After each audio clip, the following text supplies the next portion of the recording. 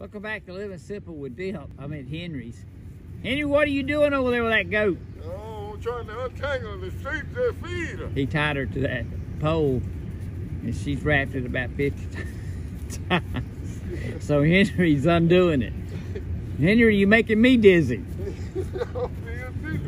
That's about 10 times he's gone around that pole. It looks like he's got about another 10. How long was that cable? Ooh. About 50 feet on that. Come on. Yeah, I thought I was going to watch him give him some of this young corn that we pulled up, but he may be here a while unwrapping it. What did you name her? I don't know yet. That's a funny name. He named her I don't know yet. All right, guys. I'd show you the end of this, but it looks like he may be a while. Living Simple with Dip. Henry's untangling his goat.